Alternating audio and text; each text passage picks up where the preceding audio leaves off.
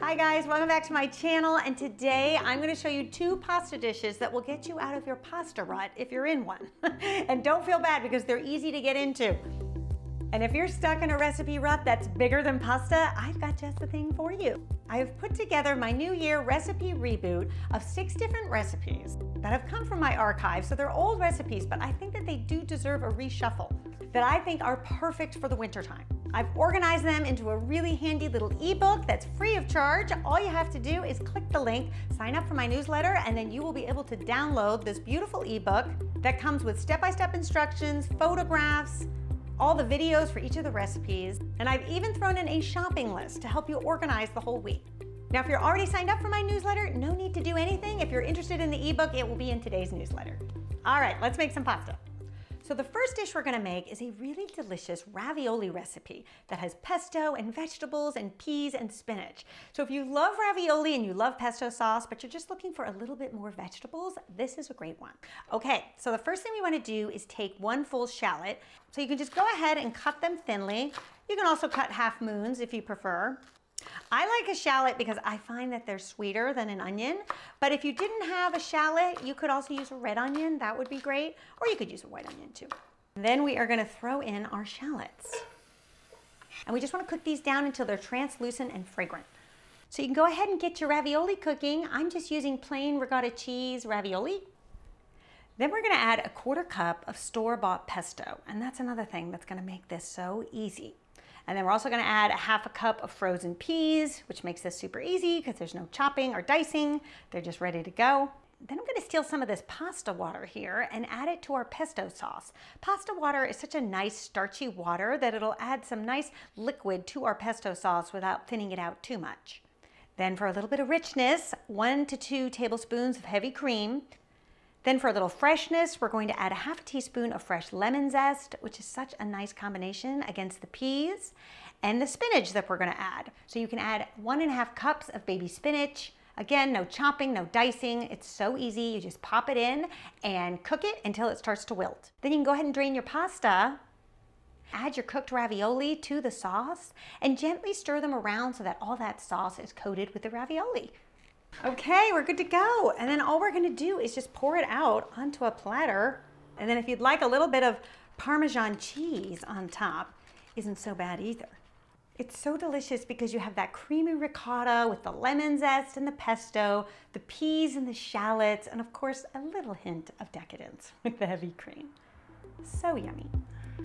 Now, for all of you that left a comment in my community tab when I asked what type of recipes you guys would like this year, and you said things that will feed kids fast and they'll eat it, this is a great one. So if your kids will eat pasta and tomato sauce, this is just like 1 step up from that, but a little bit more gourmet for the grown-ups.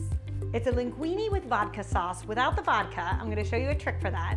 And my kids love it, and I have got the pickiest palates on the planet, let me tell you. So we're first gonna add some olive oil in our pan here. And then we are gonna go back to our shallots. See, when I throw them in the cart, I use them everywhere. We're gonna add just 1 shallot, but this one has been diced. And you just wanna cook this down until it's nice and fragrant.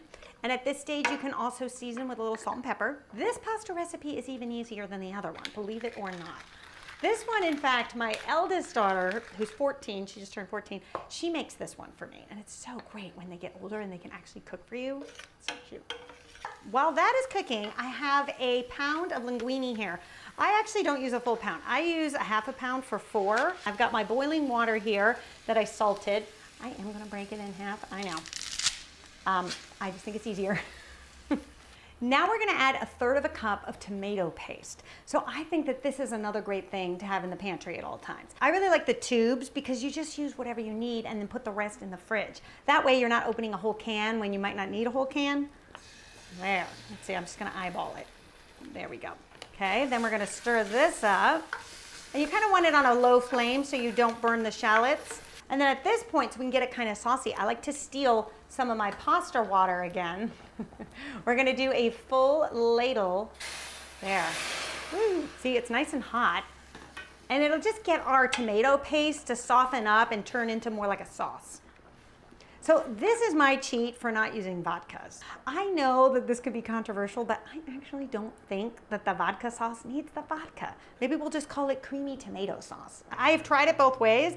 I don't really notice any difference. Some people say that it brings the sweetness down of the tomatoes, but I happen to like the sweetness of the tomatoes. So I also like the pasta water because the starch in it makes the sauce really smooth and silky. I think it gives it a really great texture. And then we are also gonna add 2 cloves of garlic that we have minced.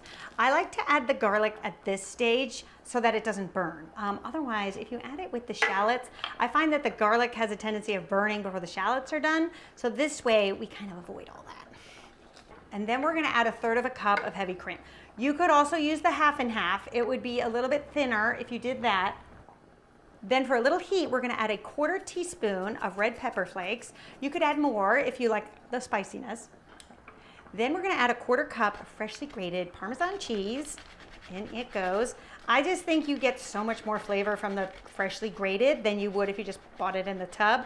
I also find that Parmesan cheese, because it's a hard cheese, they're meant to last a long time. So I might buy 1 wedge a month or so, and sometimes it even lasts longer than that.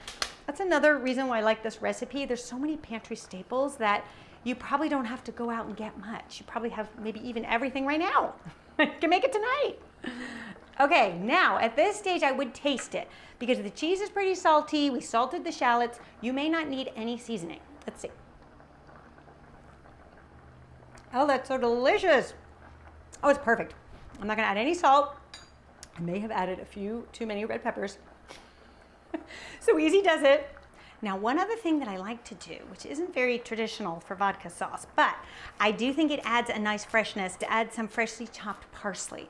I typically like the flat leaf parsley just because I find that, or Italian parsley you also see it as, I find it has more flavor, but for some reason, I don't know, maybe because of the quarantine, I have not been able to get flat leaf parsley. I'm only getting the curly parsley, so I don't know. Are you guys having that issue too? It's kind of funny. I did not plant my parsley yet this year, and so I'm looking at a big overgrown dead basil plant that's out in my garden. But usually I grow my own, but this is what I get for not planning ahead. Okay, and then we are just gonna add about 1 tablespoon or so into the tomato sauce. There, and if you find that your tomato sauce is starting to get a little too thick as you wait for your pasta, just go ahead and take some more of that pasta water and thin it out. And because it's so hot, it's not going to cool your sauce down any.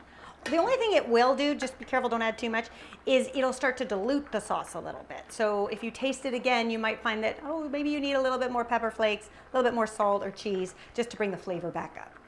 Okay, our pasta is drained and ready to go, and we are just going to pour it into our sauce. Now, to coat your sauce, I think your best bet is a pair of tongs, because that way you can really make sure that it's well coated, and it'll help you also put it into the bowl a bit better. There we go. Ooh, look how delicious. And then you can also add a little bit of freshly grated Parmesan cheese on top, just to finish it off. And then for a little freshness, you can add a little bit more freshly chopped parsley. I love to serve family style when I'm feeding kids because then that way they can serve themselves. And there's something about putting the kids in charge of serving themselves when you're trying to introduce new foods. I find it goes over a lot better that way than portioning things out and saying, okay, now dive in. Just let them kind of discover it on their own. I think you'll have a lot better success that way.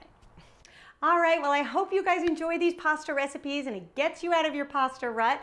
And be sure to download my new weekly rotation for winter if you're looking for new recipes to get you out of a whole recipe rut altogether. All right, you guys, the link is in the description and I'll see you back here next week. Until then, bye.